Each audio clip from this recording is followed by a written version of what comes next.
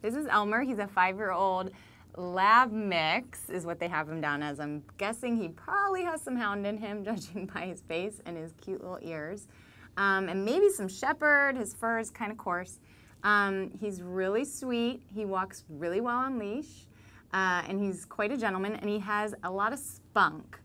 He loves to play with the ball. We discovered when we got the tennis ball, his legs were everywhere, and he just looked like a puppy, like who never got to play with the ball when he was an actual puppy.